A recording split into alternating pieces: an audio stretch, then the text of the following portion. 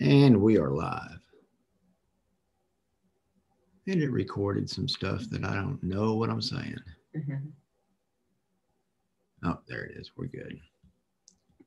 We might be talking about IKEA on the front end. I don't know. So anyway, we are live, and we're going to wait a few minutes till see if anybody joins, and then we'll get started. It is 8:59 or something. Hard for me to see sometimes from a distance with these beautiful bifocals and see what these times are on my computer. So we're going to wait a few minutes and see what happens and give folks a chance to join up. See, somebody's already saying morning, Mayor. Well, morning to who is that? Oh, Miss Ramsey. Good morning, Miss Ramsey. How are you? Oh, it's a great day to be a Bryant Hornet. That's all I'm saying. We'll talk about that a little bit more in a little bit. So Chief Minden's just jumped on the chat line. So that's good. At least we got a couple people watching today, and that's okay. I may be a little bit hoarse today. There was a football game last night. I'm just saying. We'll talk about that in a minute. So it is Coffee with the Mayor. I have my coffee. Shout out to Aurora. As it says, Save 8, Donate, talking about organ donations. I did a live stream with them earlier this month about organ donations and the fact that we still need to do that even in this time. So if at all possible, be sure to register to be an organ donor. You can do that at Bishop Center. We have a kiosk there where you can swipe your ID or your driver's license and register if you're not registered. So go ahead and do that. Looks like Mr. Ramsey's here as well, and Sue Smith is watching as well. Looks like we got a few people today, so that's good. Well, it is 9 o'clock according to my computer, so we will get started and have some good times. I will say welcome to everybody out there to November's Coffee with the Mayor. I will say last weekend was a busy weekend. We had Halloween and stuff like that, and that beautiful time change that I absolutely hate. Because it means when I get home from the office, it's usually dark. And I can't do much outside because of that, but that's okay. We survived. I've survived this week. I actually got to sleep in till about 6:15 this morning, first time since the time change. All this week, I've been not able to sleep past about 4:30 in the morning because of this time change. So I guess my tired caught up to me and I made up for it last night. So anyway, welcome everybody. Jump on in. I see several more people joining up, which is really always good. If you do have any questions, feel free to ask them about and put them in the chat line, and we'll work through those as we go. We do have a special guest coming up in a little bit. That'll be Trish Power. Hopefully.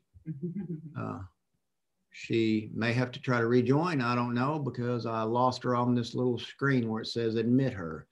So I might send her a little quick invite again just to make sure as I'm talking, because maybe I'm down. I don't know. So as I'm doing this, you understand it. Sometimes it's hard for me to do technology and talk at the same time, so forgive me. So there we are. We're good there. There we go. We got her. I'm going to go ahead and admit Trish, and we will get started. We'll let her talk about what she's going to do, what she's doing today, because Animal Control is doing some really cool things today. I'm just saying. Hello, Trish. How are you? Hi. I'm Adjust my volume so I can actually hear you. There we go. So how are things in the world of animal control? Busy. I bet they are. Busy. Yeah, I'm trying to get my own volume adjusted. Oh, you sound good to me. All right. So we're having an event today. For the first time since COVID started, we're actually going to let people come into the kennel area today. We do ask that everybody, when they come in, that they wear a mask and that they, keep in mind social distancing if there's any other people in the shelter while you're here. We're going to be open from 10 a.m. until 2 p.m. So if you wanted to come in and just see the dogs, or if you wanted to do some shopping, because we have lots of dog clothing still available, and we have rock bottom prices today.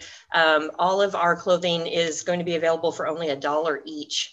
So if you want a vest for your dog or a coat to get them through the winter, especially those breeds that maybe get their hair cut or, have that really, really lightweight coat, it'd be perfect. Great way to get them what they need. How many dogs do you have in the kennel right now that are able to be adopted? We have, let me take a look here real quick. Let's look. And no, I don't know. So I have 4 dogs that are available. They still need to get some vetting done before they could actually go home, but people could meet them, and then we could put them on the animals waiting list and then let them know when they're ready. That's right. And if you're first on the waiting list, that means you could get that dog when that dog's ready. I'm just saying. I know I was over there. I think it was, I can't remember if it was earlier this week or I think it was last week when we stopped by there.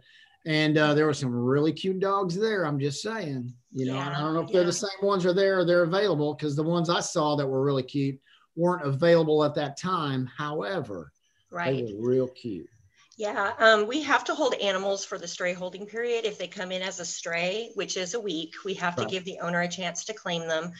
However, sometimes the owners choose not to claim them, and they may release them early from that date. If they come in and sign a release form, then we can go ahead and adopt them out right away as soon as all their vetting's done. Because by state law, of course, they have to have, they have to be spayed or neutered. And if they're 4 months of age or older, they have to have a rabies vaccine before they can go. Do you have any cats available right now? I know some. Yes. Yeah, in fact, we have one named Elvira, and she is 19 pounds. She's on a diet. So she needs to lose a little bit of weight, but she is beautiful. And we're actually hosting a little contest to see who could guess how much weight she would lose before she gets adopted, because she's actually on an exercise regimen. So well, we all do that some days. Yeah, but we're hoping that she'll drop a little bit of weight to get down to a more healthier size, because even just a couple of pounds overweight for a cat, is just a lot of weight. It's bad on their joints, and it's not good. They could develop diabetes or heart disease. So it's important that they lose that weight and get down to a healthier size. Yeah, and of course, honestly, that's for people like me as well. That's why I exercise or try to exercise on a pretty regular basis. Some days I'm successful, some days I'm not, and that's okay.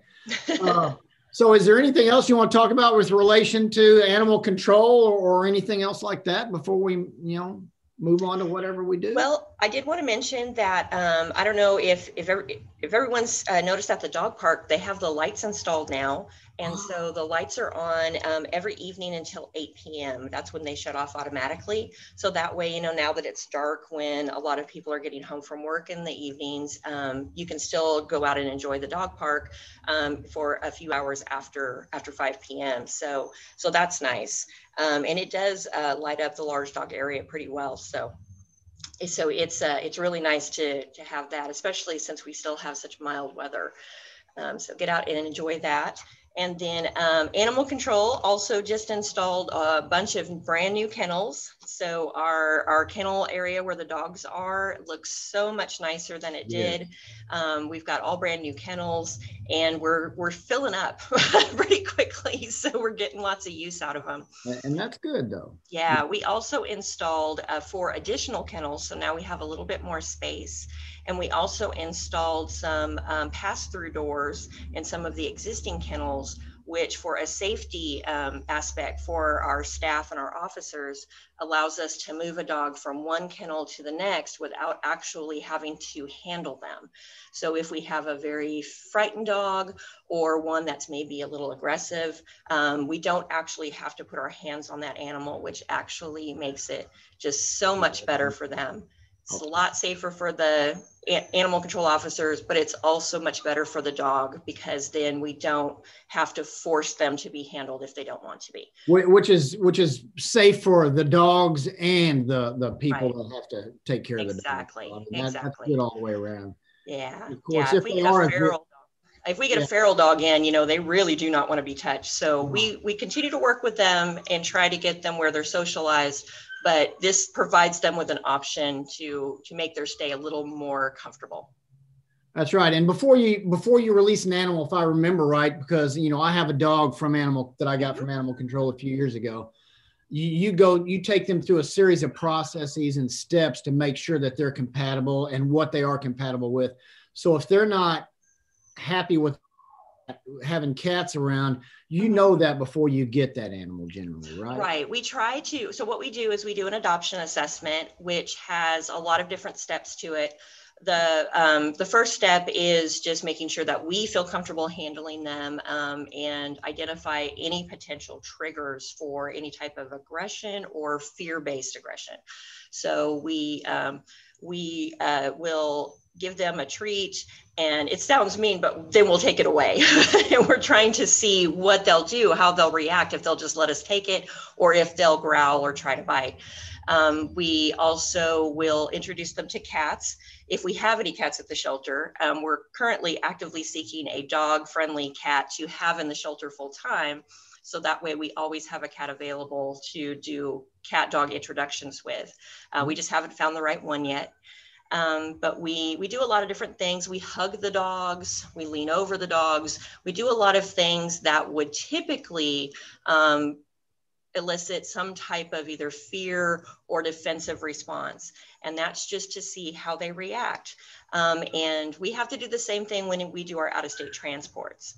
When we do those transports, the dogs have to go through a series of tests to make sure that they are truly adoptable once they get to their shelter on the other end.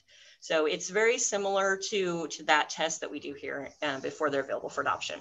Yeah, right. And a lot of people probably don't realize that Bryant Animal Control does out-of-state transports, where we transport some of the animals that we have here to different shelters around the U.S.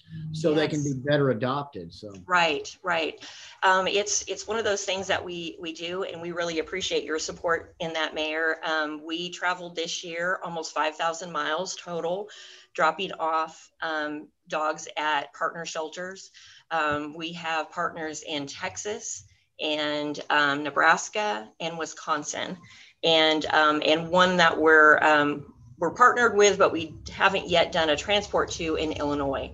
So we've got a lot of options available for our dogs if they don't get adopted here at the shelter. Or, for example, we did a last minute emergency transport because we had a lot of animals that came in all at once. And suddenly we went from being almost empty to being overcrowded. Right. So I contacted a couple of our partners, and they were like, absolutely, send us a list of who you want to transfer. And we moved about, I think it was 14 dogs in that transport. Yeah. And if you've seen our kennels, we only have 24 kennels. So if we've got 14 dogs, we're pretty full. So we did that, and we were so grateful for those partnerships. And again, we're grateful for the people who donated to help make those transports possible.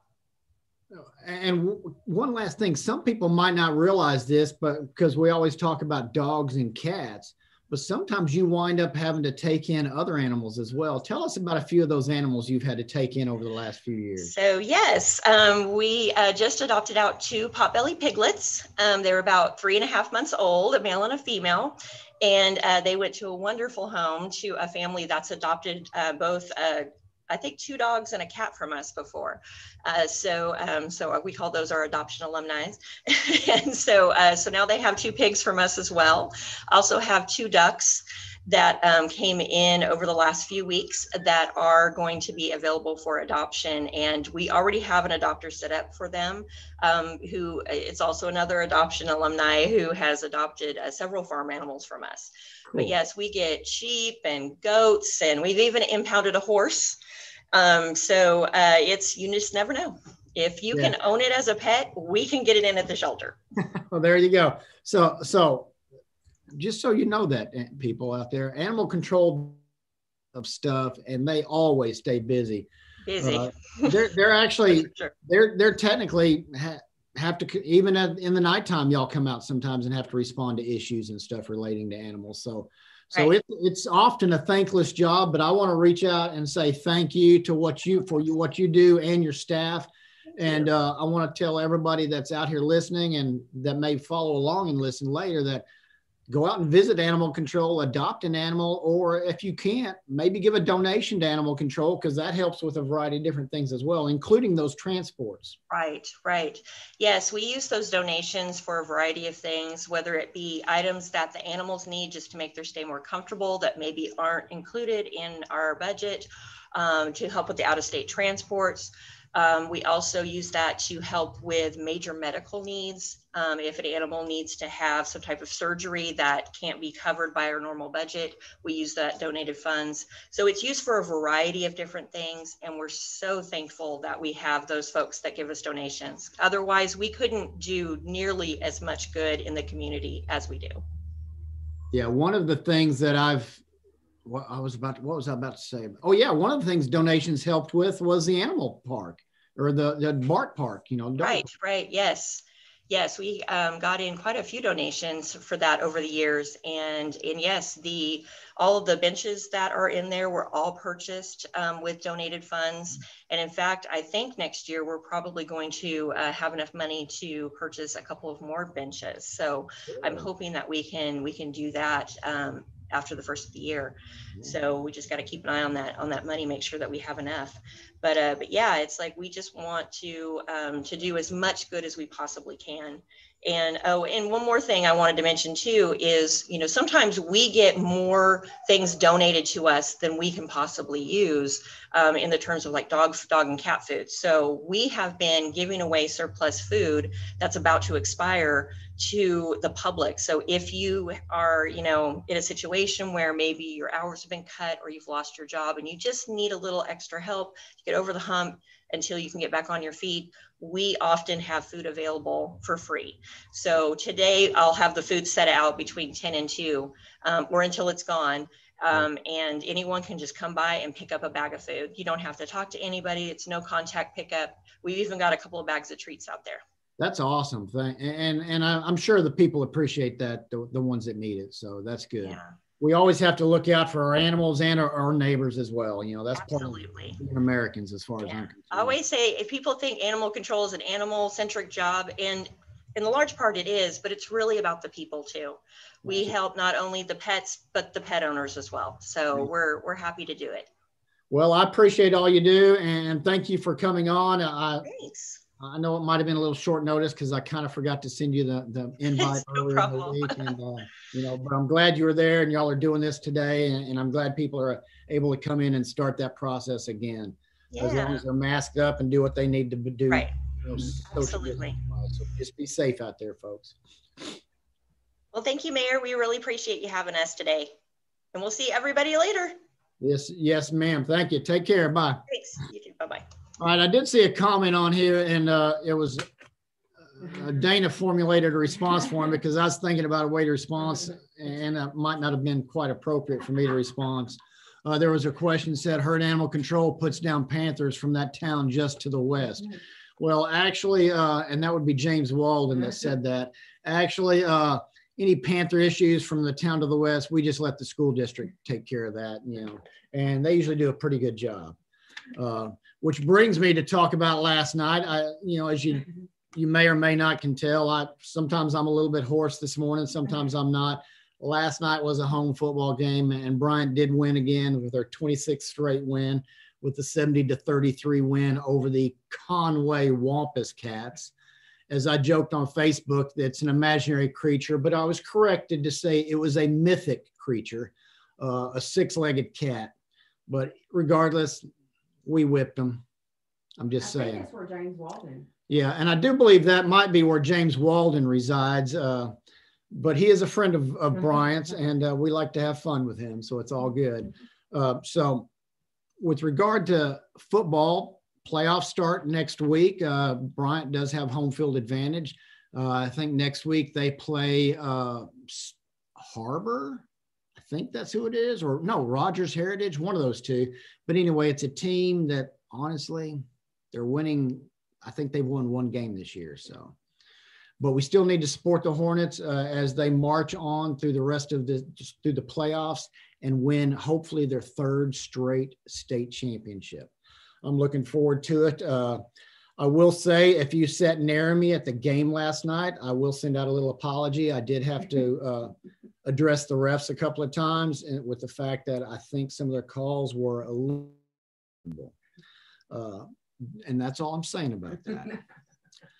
But it was all right. You know, we survived, and, you know, we won 70-33, another mercy rule. I want to shout out to Chief Menden. He said the PD is also an adoption alumni. They adopted a kitten. I guess it was last year they adopted the kitten, and the kitten's getting pretty big now. It's a real fluffy, fuzzy little creature, and they call it CAD, C-A-D. It stands for part of some dispatch stuff that they do, because dispatch is actually the owners of that cat. So that's a good thing. One thing that I want to talk about for a minute is this little thing right here. If you can read it, it says 1 paper, 5 kids. This is a little newspaper that these group of kids over in the Carywood area, they're in virtual school. They're doing virtual school this year because of COVID. These 5 kids are, and they're different age groups. And what they have done is in the afternoons on certain days, they get together and do a variety of other things besides just sit at their computers and work on their schoolwork, but they have some extra projects that they do. And one of them that they've started this year is this newsletter, 1 paper, 5 kids. And they were kind enough to ask me to come out for an interview. So I went out there and spent them sitting in the driveway, you know, socially distanced in the driveway, and we chatted, and they asked me questions and I answered them, and they did a little story on it, and it was a great little thing, and we had a good time. One of the things I did learn about a couple of these young men, and there's a couple of young men and young women as well, but a couple of them like to go herping. And if you don't know what that is, that they like to go out looking for lizards and snakes and things like that, which is, you know, kind of cool for me because I like lizards and snakes too. So we had a lot of fun to talk about that, and I learned a lot about them, and they learned some about city government, which is always good for us to do. And that kind of brings me to my next topic, which, Chief Menden threw out that CAD stands for Computer Aided Dispatch. So there you go. So I guess the cat helps with the dispatch. Yeah. So if you happen to listen on police scanners or something, you hear a cat meow, you know what's happening. With regard to election, yeah, as you know, this past week has been the election. And I want to take a couple of minutes to talk about our local election. There were a couple of council members that chose not to run again and ran in their place. So we have 2 brand new council members that'll be coming on January 1st is when they'll be sworn in.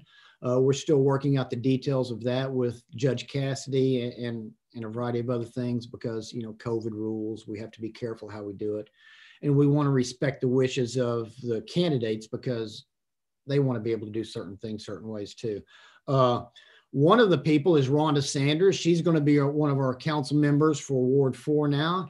And she will be there with the existing Brenda Miller, who's been on council for a number of years. So that's going to be a good group, and it's going to be fun to have. We also in Ward 1, replacing Lauren Gladden is Lisa Meyer, and we look forward to having Lisa on as well. I think she'll provide some different insight than we've had lately, and I look forward to working with her and Rhonda as well. And then we have Star Henson. She ran against Denisha Ramsey, and Star happened to win that election. It was a great election. It was a great campaign on both of them. Both of them did an outstanding job. It was a very nice election, if there's such a thing, you know. It was very civil and cordial, and I appreciated that. In this world, we need that. But Star wound up being reelected to that, and I look forward to continuing working with Star. As you remember, I had Denisha on, I guess it was October's Coffee with the Mayor, and I'd asked Star as well, but she was not able to attend, but you know, that was okay. And people have lives as well. Not everybody can visit with the mayor for coffee once a week, once a month. And believe me, I understand some of y'all probably just as soon not hear me talk, I'm guessing. So I got the newsletter. I got that. I'm working through my list.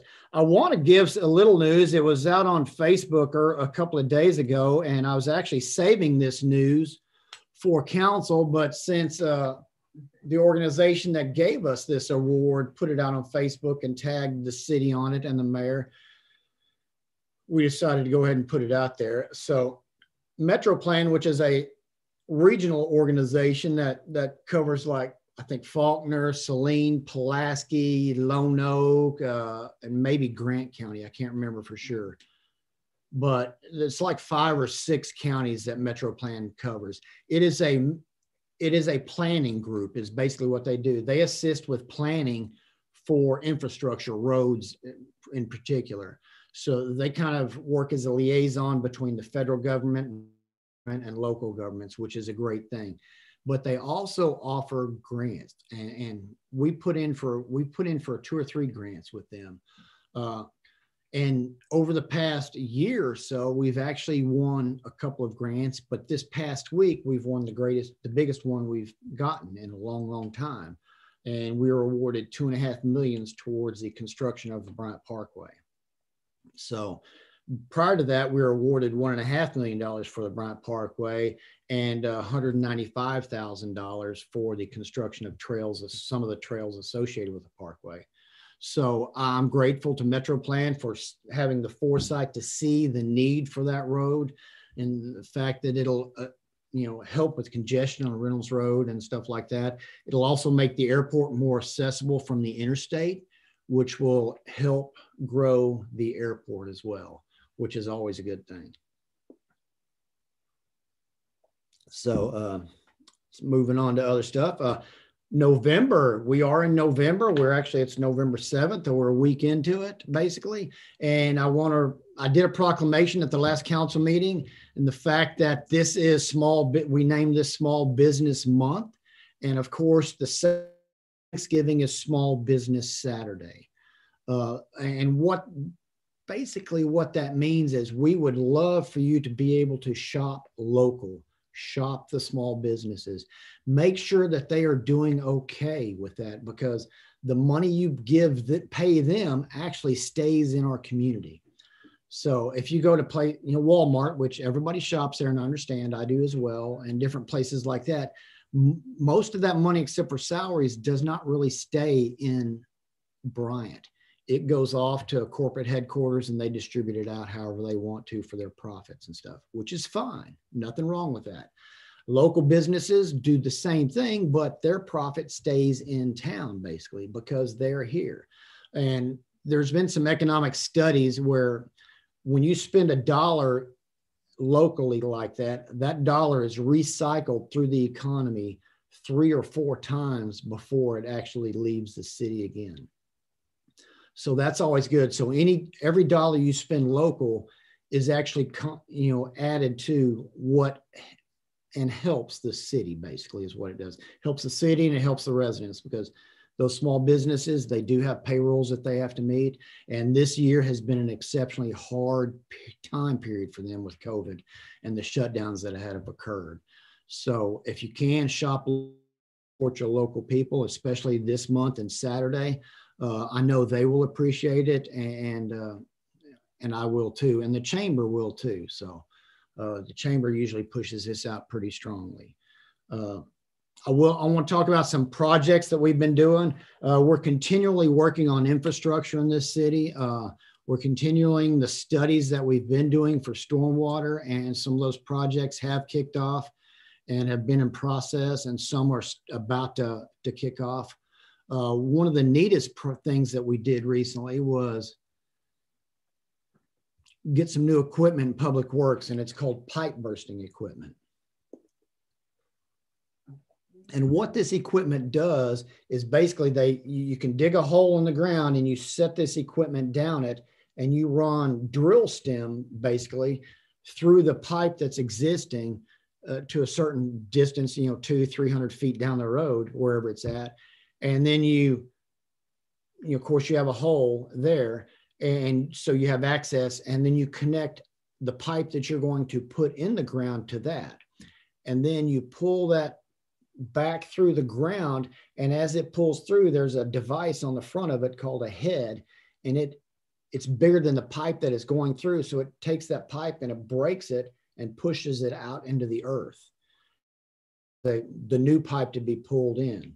And so what that does is it prevents you from having to spend a lot of time and labor and expense on digging an open trench, and you can just pull this through there. And the neat thing about it is the only places they have to dig a hole in is where they have a service connection to that. So I actually over in on Henson Place, they were doing this the other day, and I went out and looked, and they, in front of each house, they had a small hole, and then they had a little bigger hole where they started this thread, and a hole where they did. And I watched them as they pulled that pipe through. And then once they get the new pipe in place, they go into these smaller holes, reconnect your service, fill it in, and it's all good. It's a lot less intrusive, and it's a lot faster, more efficient, and it's a great cost savings. There's a savings probably of 30, 40, 50% on the cost of a job. On the section that they were doing over at Henson Place, it probably saved $50,000 on expense for that job. And what that allows us to do is to take that savings and use that on other projects for public works and things like that, for other water projects, stormwater projects, sewer projects, and things like that. So it's always important to save money on projects like this so we can use that money on other projects and continue with these improvements to infrastructure that we've been mandated to do by the state. So that's pretty good. I don't have much else going on. A couple of announcements for some workshops and stuff. Excuse me. I guess the football's catching up to me again. I will say this, on Monday, we have a workshop with council to discuss A&P, some requests for some leftover A&P money we have. That's at 6 o'clock. You can watch it live streamed. We're going to have it in a smaller area. We're not going to have it in the courtroom this time because there's a meeting there already. We're going to be over at the fire department, and it's a smaller space. So unfortunately, space will be limited there, but you can watch the stream on this. Now, with a workshop, remember, decisions aren't made, votes aren't taken during a workshop. It's just a discussion of the projects so council can get a better feel for what they are and the needs of that project. And then they can decide how they want to fund that, or if they want to fund that. And that decision is ultimately the council's decision. And they will make a decision on those projects week on Tuesday, the 17th, which is when our council meeting is this month. We moved it up a little bit. And of course, it's been on the calendar as the 17th since the first of the year. But we have it there because of the following week is Thanksgiving, and a lot of people like to travel out of town or whatnot, go see grandma and stuff on Thanksgiving. So we want to give people that opportunity and not be forced to come to council for something. The council meeting on the 17th starts at 6:30, and at 5:30 before that, we have a budget workshop, which is where we as the city administration presents the balanced budget for 2021 to city council. And that's, and we'll present it to them. If they have any questions, we work through the questions and talk about things like that. And then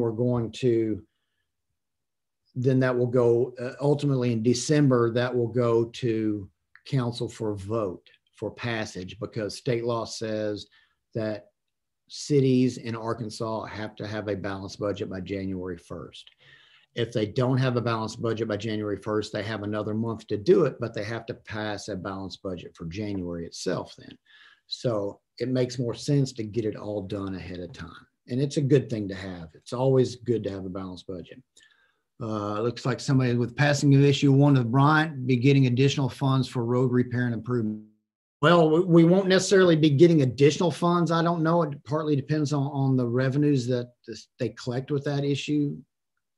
But it will mean we should not be losing funds and revenues from the state.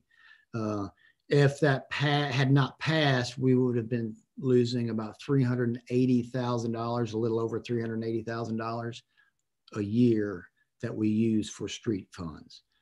So it doesn't necessarily mean we'll get more, but it means we won't get less, which is always good. And that distribution is also based on population, and hopefully the census numbers will be good, and we'll have an increased number of population in Bryant over the last census, and we should get more money as a result of that as well. So remember, it's all tied together. So that's a good question, Mr. Thompson. I appreciate that. Any update on Boone Road improvements? Any update on Boone Road improvements? We're still looking at that. There is some discussion of doing some overlay on parts of Boone Road right now. It's always continually being discussed on ways to make Boone Road better.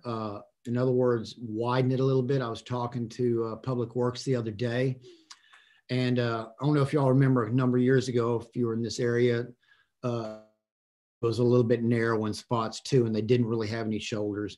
So they went through and actually added a little bit to make a shoulder on that, so it was a little safer to drive on. We're kind of looking to do that right now for parts of Boone Road.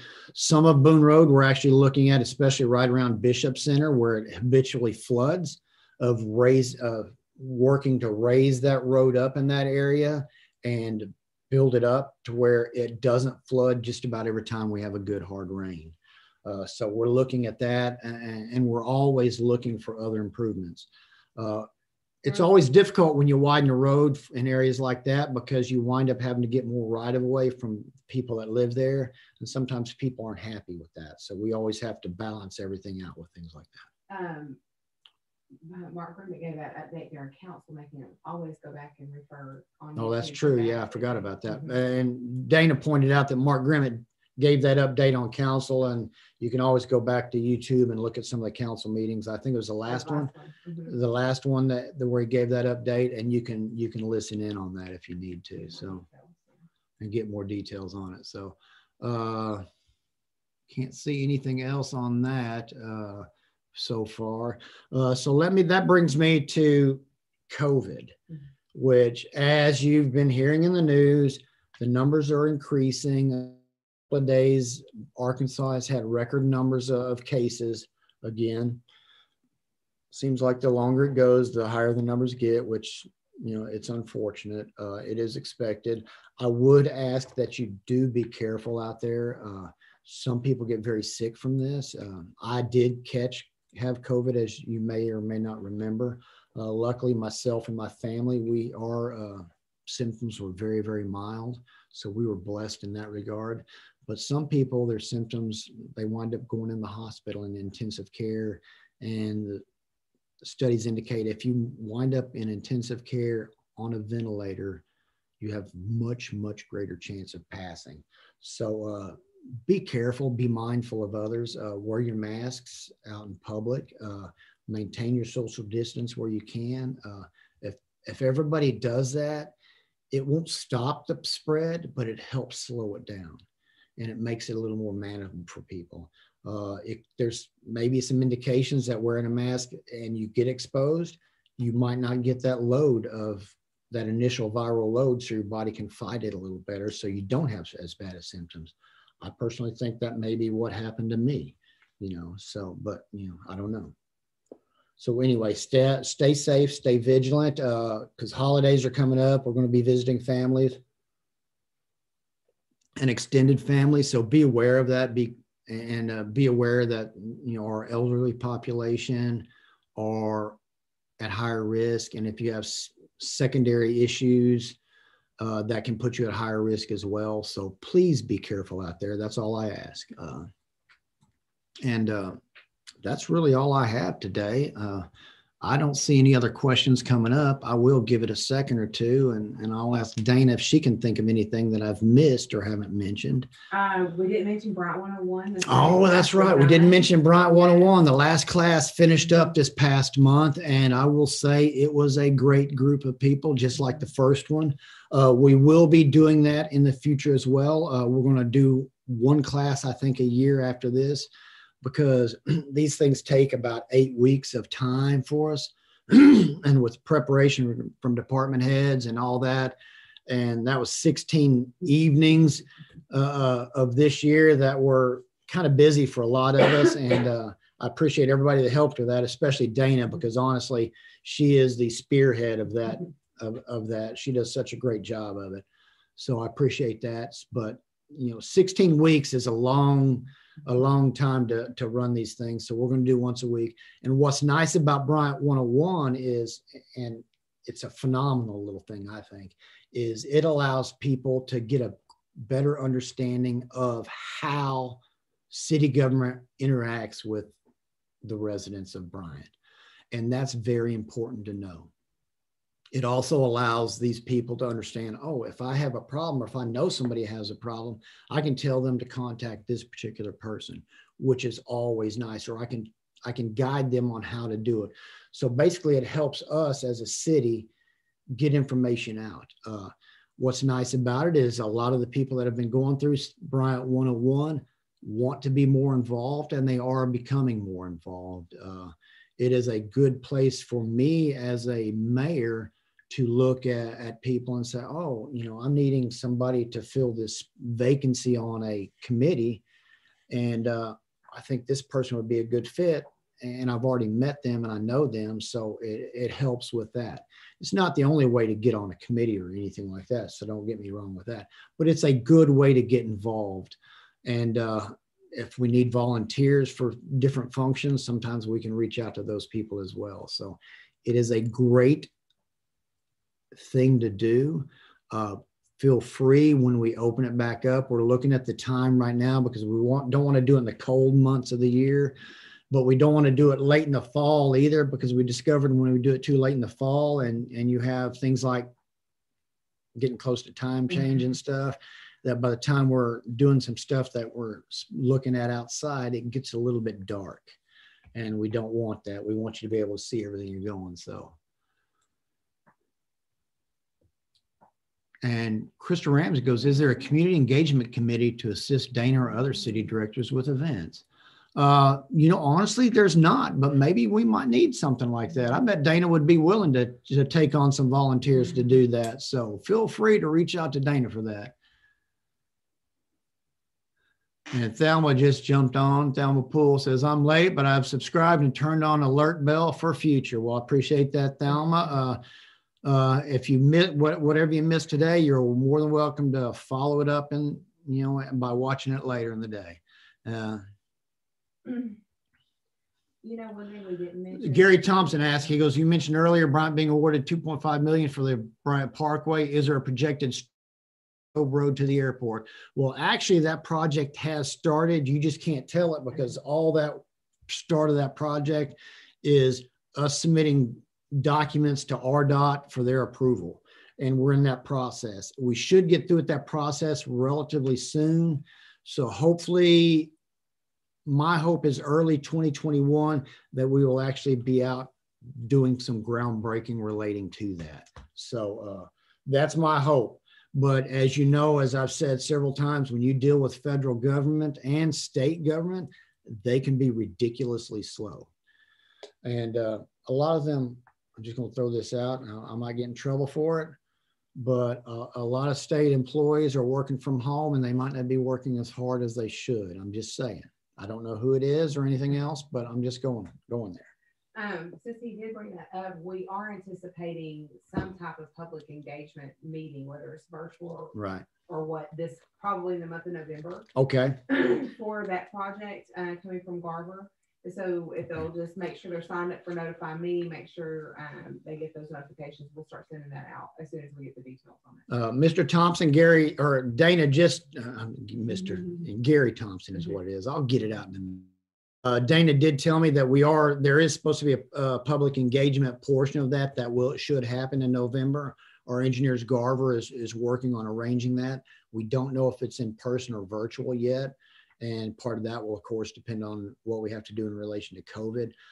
But if you want to get on Notify Me and be notified of these meetings and things like that, that would be a great way to do it, which reminds me that I need to remind everybody, if you're not on Notify Me, feel free to get on there. You can get notifications of when the meetings are. They will send you a link for the agendas for meetings and stuff like that. So you will be more in the know of what's happening in the city of Bryant. In addition, that is where you go for the yard waste program. So you go to Notify Me And Report of I'm sorry, report of concern. I'm sorry. I get Mhm. it's Saturday morning after a football game. I'm saying you go to report of concern for that, and you fill out your form for pickup of yard waste. You just take it and follow the steps that they tell you to do. Put it near your curb, and every Tuesday, city employees will come by and pick that up. If for some reason they don't get it on that particular Tuesday, I'm sure you can reach out to them and they will be there the next day. Sometimes they get a lot of requests and it takes them a little bit to get it to everybody. But if you don't get it on the report of concern, yeah, got the right one this time. If you don't get it on the report of concern, we don't know that you need it picked up, so we might miss it. So be sure to fill that form out and do that.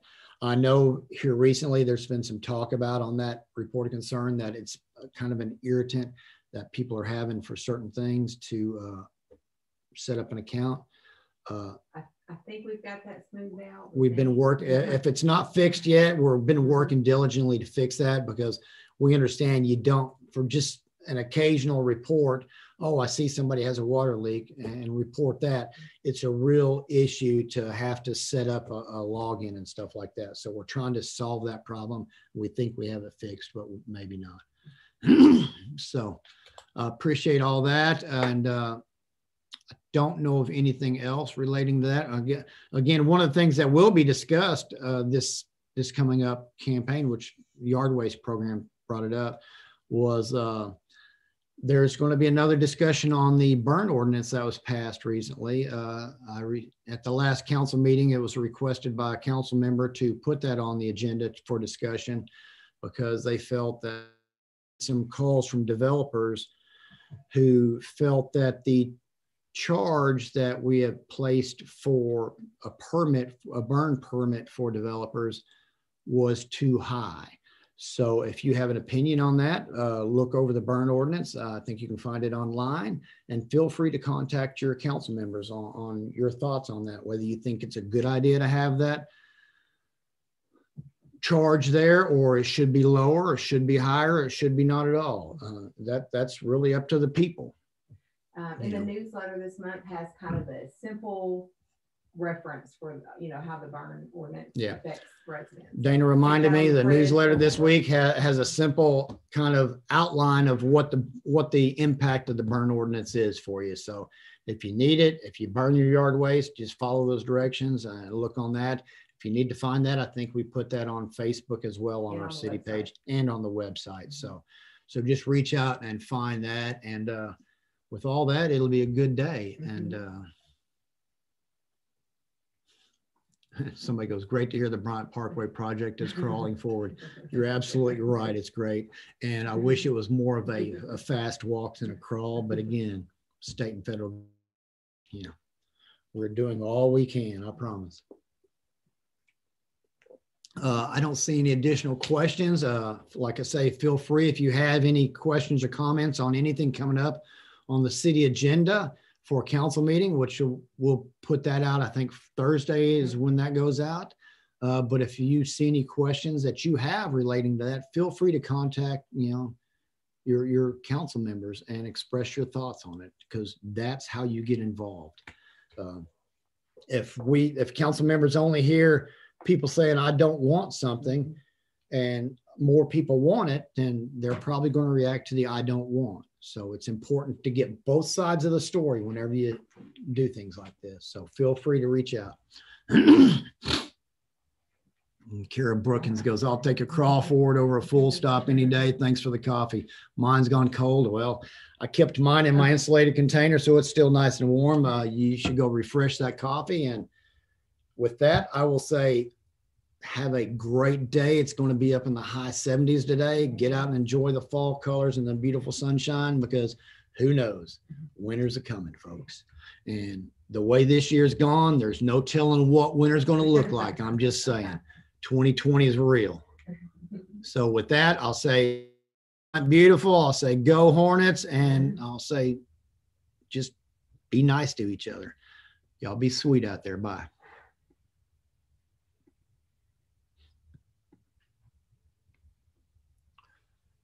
Oh, keep calm and have coffee with